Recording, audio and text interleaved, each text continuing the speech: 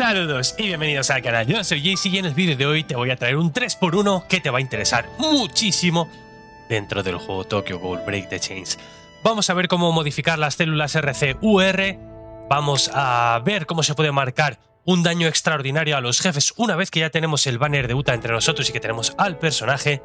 Y lo último que te traigo en este 3x1 es un sorteo que estoy planteando hacer dentro del Discord de Huawei. Ya sabéis que Huawei está apoyando mucho a este juego, que ha llegado a un acuerdo para promocionar Uta-God Break the Chains dentro de su galería de apps, dentro de la App Gallery de Huawei, que funciona en todos los Androids y que tenemos unas promociones maravillosas para todos los jugadores europeos. Recordad que están dando un cupón de 5 euros de bienvenida a todos los nuevos jugadores que quieran descargarse el juego a través de la App Gallery, que además ofrecen un 15% de cashback en todas las compras in-game, que además, si quieres pertenecer a este maravilloso y exclusivo mundo VIP de los jugadores de Huawei, escríbeme por privado y te comentaré cómo puedes pertenecer a este mundo. Pero para todos, ya estéis en LATAM, ya estéis en Europa, voy a organizar un sorteo de un pase de temporada con la única condición de que entréis al Discord de Huawei en el apartado de Uta-God. Ahí nos vamos a organizar todos, porque así estamos todos los dos de LATAM y todos los de Europa. Entrar en ese Discord y una vez que lleguemos a las 300 personas, súper facilito, 300 personas en ese Discord, voy a hacer un sorteo yo personalmente de un pase de temporada para uno de vosotros, ¿vale? Así que por favor, entrar todos en ese Discord que está en la descripción del vídeo. Es el primer link que tenéis en la descripción del vídeo. Vais a la descripción del vídeo y ahí estará el Discord de Huawei App Gallery Europa. Vais a Uta-God y además estará en ese chat desarrolladores del juego. Van a estar otras promociones, novedades sobre la salida de los personajes. Todo va a estar centralizado ahí, ¿vale? Desde LATAM, desde Europa, da igual que sea la App Gallery de Huawei Europa. Vamos a hacer muchas cosas ahí para centralizar un poco a todos los jugadores de habla hispana que tenemos dentro del juego, ¿vale? Bueno, lo primero, tenemos dentro de algunos personajes la posibilidad de modificar células RC-UR. Muchos me preguntáis para qué sirve uno de los materiales que teníamos, por ejemplo, en el evento de intercambio de persecución de Naki. Ya sabéis que he sacado un vídeo sobre cómo está este evento, qué pasa y qué problemas tenemos con este evento. En la parte del intercambio tendríamos los protómeros celulares. Bueno, ¿para qué sirven estos protómeros celulares? Para esto que vamos a ver ahora mismo. Nos vamos a ir a desarrollar personaje, las células RC. Veis que una vez que conseguimos bastantes de estos protómeros, creo que son 100 mínimo, vamos a poder modificar estas células UR. Yo he tenido bastante suerte en una específica para Kaneki, es verdad que es de defensa, que tiene una calificación de 93, con lo cual no tiene el máximo de defensa, que sería 3000, pero me ha salido con triple tasa crítica y uno de daño crítico, con lo cual estoy favoreciendo que mi Kaneki haga críticos y que su daño crítico aumente, ¿vale? Tendría aquí un 6% de tasa crítica y un 3% de daño crítico. Veis que aquí se podría modificar. Dice, la modificación otorga habilidades de modificación a las células RC. Me va a costar 100 de estos protómeros celulares, vaya nombrecito le han puesto, y nos costaría una buena cantidad de moneditas de oro, ¿vale? 1 millón hacer esto. ¿Qué va a pasar? Bueno, pues que nosotros vamos a tener habilidades de modificación. Aumento de atributos de ataque. En los dos primeros turnos, un 3% de bonificación de atributos de ataque. Siguiente, eliminar buff. Usar la habilidad activa elimina un buff de un enemigo aleatorio. Ignorar restricción. Ignora el 40% del efecto restricción. Resurrección. Con los puntos de vida por encima del 25% se retiene un punto de vida al recibir daño mortal, limitado una vez. Es decir, evitaríamos la muerte solo una vez, ¿vale? Y nos quedaría en daño 1, con lo cual podríamos atacar la siguiente vez si no nos matan de nuevo. Y luego tendremos el tema de mejorar atributos básicos. Tras activar 4 habilidades activas obtienes un 10% extra de atributos básicos. Disturbio, al comenzar la batalla disrumpe un efecto aleatorio de habilidad, afecta a un enemigo durante un turno. Reflejo, refleja el 20% del daño si el ataque te restringe, es decir, si es de la desventaja de facción. Y subida de nivel de habilidad, tu muerte aumenta la habilidad de un aliado superviviente aleatorio al nivel 3. ¿Sobreviviente existe? ¿No es superviviente la palabra en castellano? Bueno, da igual, como fuera. El caso es que nosotros vamos a poder hacer esto. Modificamos y dice, otorga una de las siguientes habilidades modificadas, ¿vale? Aquí tenemos la que nos ha aumentado. Tu muerte aumenta la habilidad de uno de los aliados supervivientes aleatorios a nivel 3. ¿Ves? Por reírme de esta, me ha tocado. Para mí es la peor, te iba a decir, pero bueno, me ha tocado esa. Pero ahí tenemos, ¿vale? Se nos ha desbloqueado esta. Joder, a mí me hubiera encantado la de evitar la muerte por una vez, pero no ha podido ser. Y veis que, bueno, luego podemos utilizar también otros materiales, estos circulitos rojos, metanúcleo evolucionado, para evolucionar, para hacer ascender estas células RC-UR, ¿vale? Bueno, veríamos que va poniéndose estrellas, como si fuesen los propios personajes. Subir nivel estelar de células RC otorga efectos estelares potentes, ¿vale? Reduce el daño recibido, reducción de daño, ¿vale? Vemos aquí reducción de daño. Nos va a sumar también los puntos de combate y esto va a costar 500.000, perdón. Bueno, pues aquí tendríamos que conseguir otros materiales para ir mejorando estas células RC-UR. Bastante carete esto y bastante difícil de conseguir, yo creo, dentro del juego todavía, pero bueno, la verdad es que, ojo, nos va a dar alguna de estas cosas bastante guapas. Tu muerte aumenta la habilidad, 2 células en este efecto de modificación equipada, tu muerte aumenta la habilidad de 2 aliados, ¿vale? O sea que si juntamos varias de estas en personajes, pues se va a ir aumentando, ¿vale? Y 3 células con este efecto de modificación, tu muerte aumenta la habilidad de todos los aliados supervivientes en nivel 3. Vale, ni bien ni mal. No es que a mí me hubiese gustado el aumento de atributo de ataque o la de evitar la muerte, me ha tocado esta, pues nada. ¿Qué vamos a hacer? No se puede elegir, así que pa'lante con eso. Vamos a ir... Bueno, nos dan un logro. Esto... Recogemos 30 diamantitos y ahora nos vamos a ir al tema de la tech en los jefes mundiales, ¿vale? Aquí con la salida de Uta vamos a tener que modificar un poco lo que veníamos haciendo porque se pueden marcar unos registros, la verdad que extraordinarios. Así que vamos para allá que te lo cuento.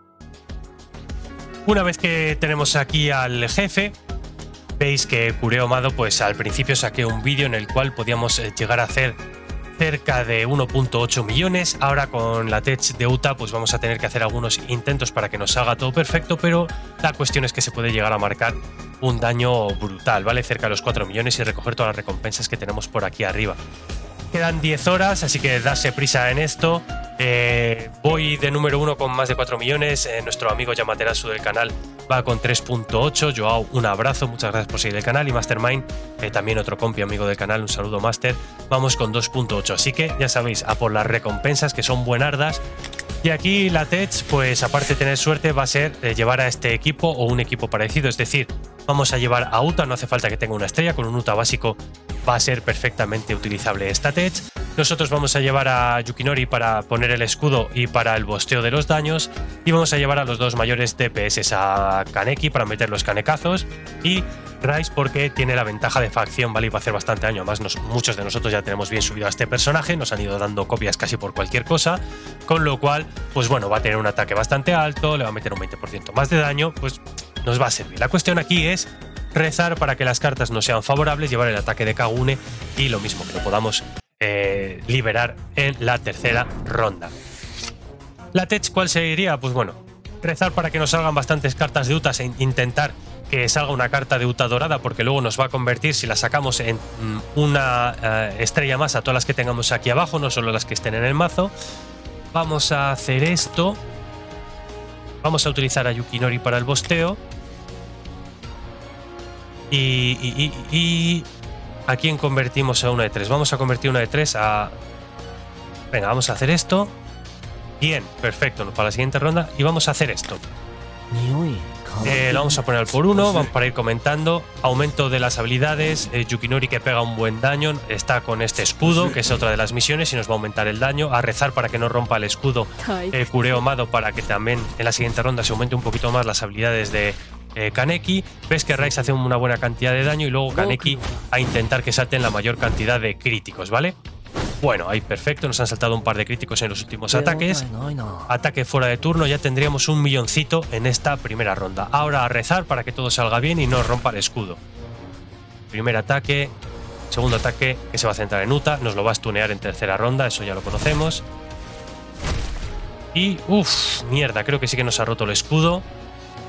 Por muy poquito, sí que nos lo ha roto, F, Para que esto no pase, le tendríamos que subir un poquito más el ataque a Yukinori, ¿vale? Porque va a poner un escudo respecto a ese ataque, con lo cual tendremos que, en el siguiente try, si no nos sale todo bien, subirle un poquito más el ataque a Yukinori para que aguante el escudo de Kaneki. Aquí carta de 2 de Uta, que era lo que queríamos. Veis como todas las cartas de abajo van a subir de nivel. vamos a hacer esto, vamos con otro ataque de Rise y vamos a sacar una estrella más a Kaneki, con lo cual liberamos a Kaneki y vamos a tener una carta de 3 estrellas. ¿Veis cómo van a subir nivel todas estas estrellas? Y también las de abajo han subido. Va a pegar Yukinori con su habilidad de 3 estrellas, va a hacer un buen poco de daño y va a bostear el daño de Rise y de Kaneki. Se va a llevar la contra y ahora Rise esperemos también que haga un buen daño, que salte algún crítico y además tiene esa ventaja de facción. Ahí tenemos un crítico, bueno, solo ha saltado un crítico y nos vamos con la carta de 3 de Kaneki, lo mismo, a esperar a que reviente y podamos llegar a los 2 millones en esta ronda. Bueno, nos vamos a quedar en 2 millones 100 por ahí, 2 millones 200 con el último ataque de Uta que le va a stunear en la ronda. Ahí está, 2.15. Ataque a Uta. Stunea. Ya ha hecho su trabajo. Tenemos el ultimate además. Vale. Pues aquí ya sería tirar con todo lo que tengamos, si hemos tenido suerte con las cartas o no. Veis que tenemos a Yukinori 2 estrellas. Lo vamos a poner para el bosteo.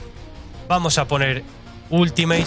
Vamos a poner Rise 3 estrellas. Vamos a poner Kaneki 3 estrellas. Y aquí, pues bueno, ya solo queda intentar que salten los críticos y la marca pues que sea la más alta posible.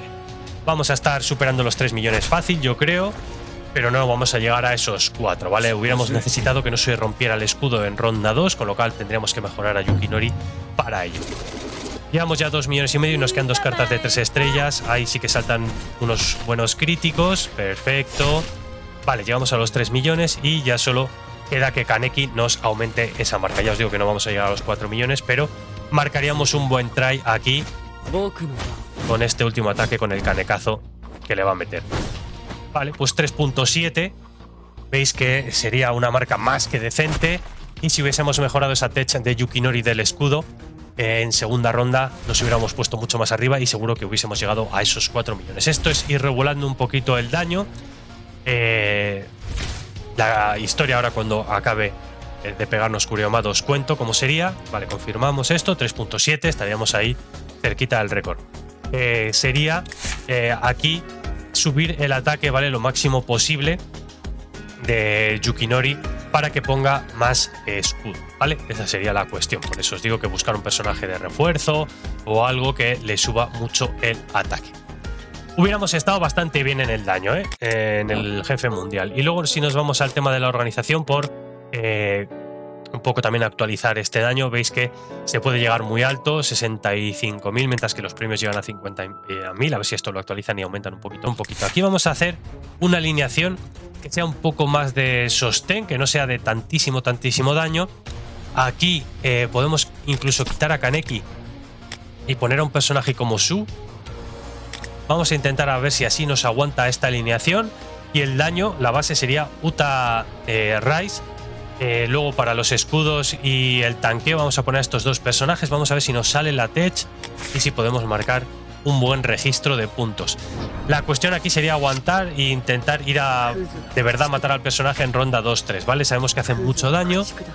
No queremos tampoco matar de una al personaje porque sumaríamos poquitos puntos. Aquí queremos que pase en las rondas, ir haciendo daños de a poquitos, que sabemos que esto va a sumar mayor cantidad de puntos. Vamos a hacer esto, vamos a atacar con Su. Vamos a subir el nivel de habilidad, vamos a hacer esto y vamos a hacer esto. Y luego explico en segunda y en tercera ronda qué vamos a hacer.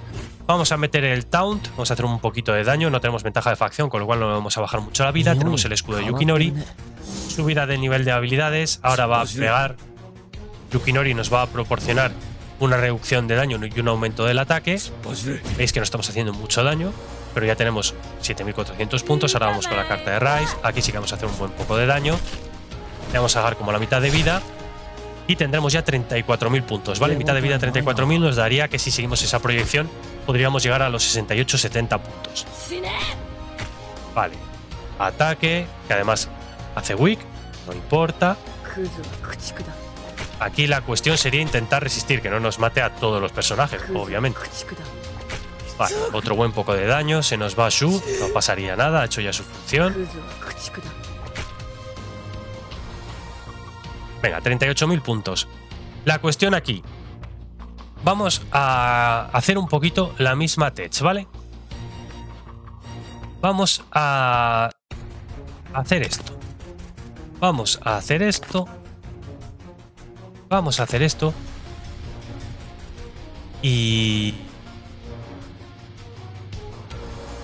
yo creo que sí que aguantaríamos una tercera para intentar marcar el máximo daño posible. Se nos iría Uta en esta. Venga, vamos a hacer otro ataque con Yukinori. Vamos a intentar sacar esta techa, a ver si llegamos al récord de puntos. La cosa es hacer daño, pero no hacer tampoco una barbaridad. Pues es que sí que pegan estos personajes con Uta. Incluso sin querer hacer daño, ¿eh? Ya tendremos 42k de puntos. Uf, 57.000. Al final sí que vamos a matar al personaje, bueno, pero haríamos 60 y pico mil, ¿eh? No estaría nada más, 64.900. Tendríamos que haber hecho menos daño incluso para aguantar un poquito más y en tercera ronda meter todavía más daño. Pero este try no está nada mal, 64.900.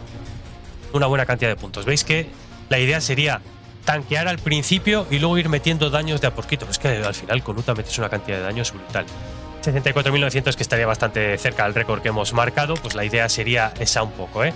Ir con un freno de mano echado en la primera o incluso en la segunda ronda. Al final a mí se me ha ido de las manos el daño gracias a las cartas de Uta. Y si no, en segunda ronda cerrar algunas de las cartas, o sea, solo atacar con un par de personajes, intentar que resistan y en tercera ya ir con todo lo que te quede. Si te matan los personajes da igual, porque en todo caso aquí Amado ya se quedaría muy bajita de vida. Esa sería la tech para marcar un buen registro. Inténtalo porque los premios la verdad es que lo merecen. Y yo creo que aquí cerraríamos el vídeo. Te he contado el tema de las células RCVR, de cómo avanzan, el jefe mundial con Uta y el jefe de la organización también con ese nuevo personaje. La verdad que es que se pueden hacer un montón de tech. Ya sabéis que tenéis información por el canal sobre todo lo que estamos viendo con este nuevo personaje, combos, podéis ver también ayer mi all-in por este personaje y así sabéis cuánto me costó sacarlo. Bueno, cositas que creo que son de vuestro interés, que estamos disfrutando mucho en este juego que tiene un montonazo de contenido. También dejadme en la cajita de los comentarios, que me interesa mucho por qué nivel de la prueba infinita vais. Yo me he detenido en el 80, imposible pasármelo de momento. Ahí vamos. Y sin más me despido deseándoos un gran día. Nos vemos en próximos vídeos del canal. Hasta la próxima.